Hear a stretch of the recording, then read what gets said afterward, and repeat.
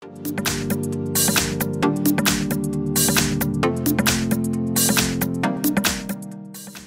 we've got Samsung Galaxy A51, and let me show you how to change PIN to your SIM card on this phone.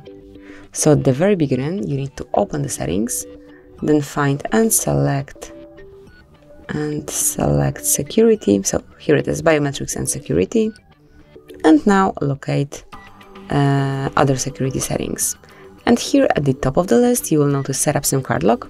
Click on it to open, and you will be able to smoothly change SIM card PIN by using the switcher.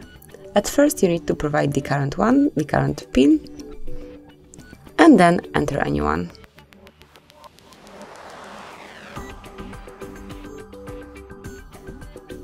Okay, so I provided, I think, the wrong one at the beginning, so let me try 1, 2, 3, 4, and now we can try with to set 4 ones.